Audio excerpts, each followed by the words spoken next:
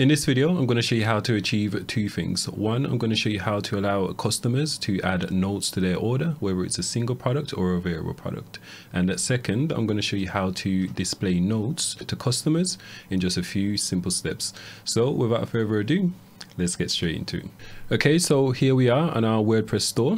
And currently I'm viewing a single product, and here we've got this extra field here so customers can leave a note. So if you can imagine, if this is a made to order shop, or maybe it's a restaurant, then maybe you want customers to say, we don't want no tomatoes with this particular meal. Or if it's a custom made product, then maybe you want them to add certain special notes, right? So we can do this by just adding a few lines of code. So just to give you a quick example, we can add our notes here. And then we can go ahead and add it to cart. Okay, on the cart page and on the checkout page and even the order page, there'll be that custom note that the customer's added. So if I view this cart page, here we can see the custom note that we've added, right? It's the same for the variable product as well. So I'm going to show you how you can do this. And then later on, I'll show you how to display notes to customers, okay? But first we'll tackle allowing customers to add custom notes per product. And this entire video is based on this article in which we created. Okay, so I'll leave a link in the description below, and then here you can go ahead and copy the code, which I'll be referencing throughout this video. So I'm just going to go ahead and copy this code here, and then I'll walk you through a few things that you might want to change. Okay, so we'll just copy this entire code all the way to down here. Let's copy this. So now that we've copied the code that we need to show that custom box, we're going to go ahead and add this code to our WordPress site, right? So we'll navigate over to our dashboard. Okay, so we'll just hit dashboard here.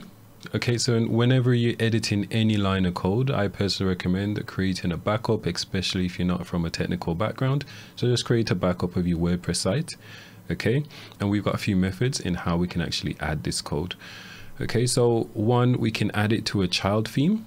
Okay, so based on the theme that you're using, you might want to add it to your child theme. If you haven't got a child theme, you could create one, but again, if you're not technical savvy, I'll probably just recommend installing a code snippet plugin. You just go plugins, add new, and then we can just search for code. There's quite a few of them out there that all pretty much do the same thing. So you can just go ahead and choose one. So you can choose code snippets. Okay, so I'll just quickly enable this one. Okay, and then you can navigate to snippets, just click add new, and then you can just paste in the code here, okay? And we can give it a name, and then we'll be able to specify where we want this code to run. Okay, and then you just click save changes and activate, and that's pretty much it. But I've actually added this code to my themes function.php file. So I'll just quickly show you where I've added that now. Okay, so I'm going to navigate to appearance and then theme file editor. When I click on functions.php, when we scroll down, we can see I've already pasted in a code here. Hence why you was able to see that extra field on the product page. Okay, so this is a line of code. So as I said, we can add it in both places. So I'm going to delete it from this theme functions.php file. We'll just use it within this snippet plugin. Okay, so we'll have a look at a few things that you might want to change. Okay, so the first thing you might want to change is, let's say a customer is trying to add a product to cart without filling in the notes section, then we can display an error message here. And the error message that will be shown is that the particular product cannot be added to cart until you add in some text. Okay, so we can change this message here. So we can say, so the product name, which will be here, that's dynamically added, cannot be added to cart until you enter your requirements, for example. Okay. Okay, so there's a few other things that we want to customize, but before we do that, I'm going to save changes, and then I'm going to show you how it looks by default, and then I'll show you how you can find the particular code that you need to change. So I'm just going to name this order notes, well, customer order notes to be more specific. Okay, I'm going to specify this to run everywhere, and then I'm just going to save and activate. Okay, so that's saved fine. So now when we view a particular product, let's view a variable product this time.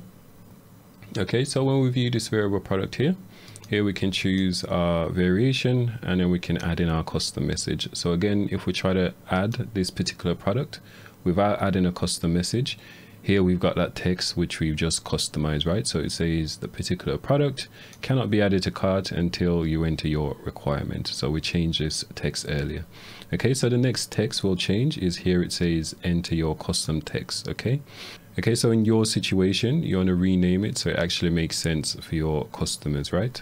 So I'm just going to copy this text here. Okay, and then just a quick hack to find where the particular code is. We can do a Control F, and then we'll paste this in to find where that code, where that text is actually mentioned within the code. And we can see it's mentioned here. So we can say, we can change this text to say enter requirements, for example, instead of custom text. Or if it's restaurant based, you can say enter in any allergies or however you want to name it. Okay, so we'll go ahead and save changes again. Okay, and when we refresh this page, this heading should be different now, right? Okay, so here it says enter your requirements, and we can go ahead and choose our selection and enter in our requirements. Okay, and then we can add it to cart. Okay, and now when we view our basket, we can see this particular product here, and we can see the comments as well. So again, if you want to change this text where it says your extra field text, so we can copy this, and then we can do a control find. Okay, so it's control and F for Windows users.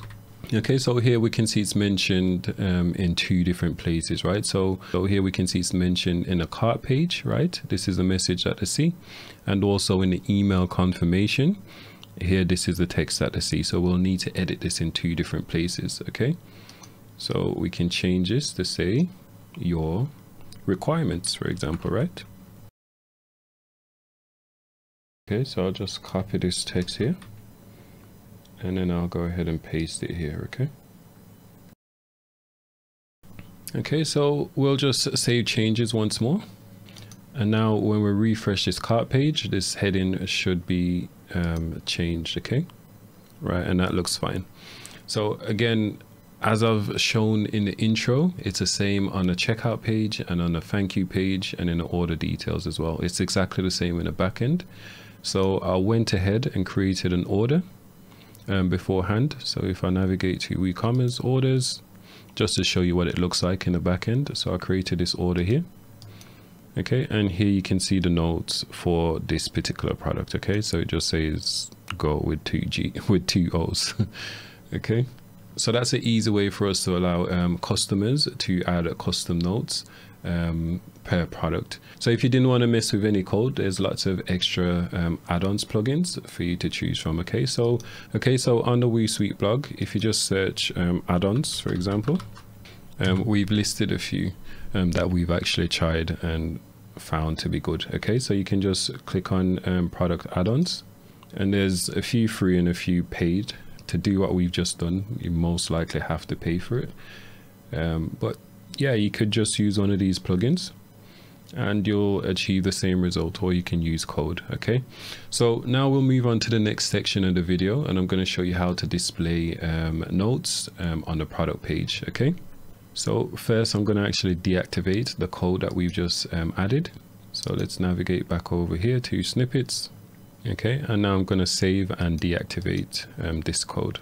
So to display notes to customers, we can do it in a few different ways, but I'm going to use the default WooCommerce built-in system, right? So I'm going to navigate to products or products. Okay, and then I'm just going to go ahead and select this product here, for example. Okay, and now we'll add a custom purchase note to customers after they've placed an order. So when we click on edit this product, we'll navigate to advanced. And then here where it says purchase notes, we can add a note here. Okay, so we can say this product is finished in black and will be ready in a few days, for example. Okay, in glossy black. Now we can just click update. Okay, so let's view product. I should mention that not all themes support the purchase note on a thank you page. So it was a similar situation in this case. So I had to add some custom code. So again, it will be in an article, which I'll link to in the description below. Okay, so let's just add this to cart, and then we'll be able to see our purchase note. So let's view cart. Let's go ahead and purchase. Perfect. And here you can see our purchase note, right, for this particular product. Okay, so here it says this product is finishing glossy black and will be ready in a few days. Okay, ideally we'd want it displaying underneath here. I'll speak to the dev team and I'll have them tweak the code so it displays under here. Okay, but I'll leave the code in this particular article, which I'll link to in the description. So you'll have both codes. So you'll have this code which allows customers to add a note to their purchase, and I'll also add the latest code which I've added so customers can actually see our purchase note on the thank you page. Okay, and just to give you a quick idea what that looks like, so I literally just created a new snippet. Again, we can add our title, it's just for internal purposes, and I've just added this code here so we're actually able to see the particular note. Okay, but as I said, I'll have the dev team to tweak it so it displays underneath the product instead of above the confirmation page. And that's how you add a purchase order note in WooCommerce in just a few simple steps. If you enjoyed this video, please like and subscribe for more videos like this. And if you've got any questions, leave it in the comment box below and we'll get back to you as soon as possible.